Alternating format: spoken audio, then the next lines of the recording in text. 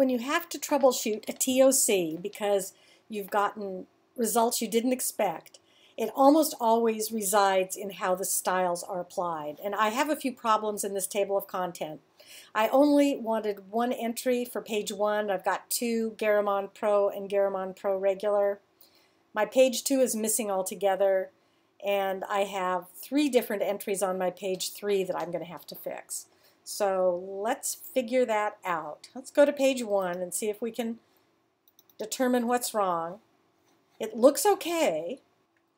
So when I select this text, which appeared and I didn't expect it to, I can see that font title is actually applied to that with a plus, which indicates that there's been a local override. And that somehow occurred in the production, and I don't remember doing that, but it's easy to fix.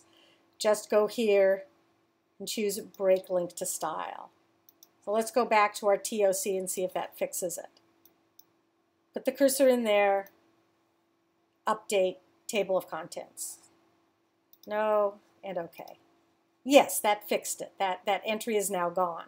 But I still have a couple of problems, like my page 2 is missing. Let's go to page 2 and see if we can figure that out. So let's select the text of my font title and look over here. Oh my goodness, somehow it looks correct, but font title wasn't applied. So InDesign does not know that I want a table of contents entry. So click on font title, go back to the TOC, update. No, okay. And there it is, all fixed. Only thing I have left to worry about is that I have 3 entries on page 3. Notice it says Caslon Pro Regular as separate entries, and then this Hermann Zopf 1954. Let's see if we can figure out how that happened. And we'll just go down to page 3 here.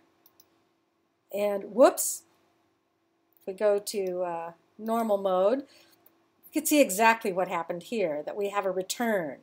And every time InDesign sees a return in something that your leading style has been applied to, it creates a new entry. So got rid of that return. That's good. And looking on the page for something that says Hermann Zopf 1954, I select that and I see, I don't know how this happened, but font title got applied to it, and there's an override there. So it doesn't look like font title. Easily fixed again. Break link to style. Let's go back to our table of contents, which is on page A. Update and see if that fixed it. Yes. Okay, great. So we've did a little troubleshooting there. As I said, when you have problems with your table of contents, it almost always relates to the way that your styles have been either applied or not applied. And that's the place to look. So in our next video, we'll be finishing up the document by importing our little logo file and creating a hyperlink.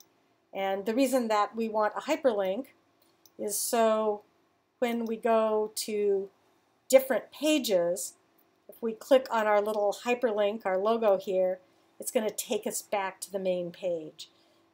And that will be a very short video, so stick with us.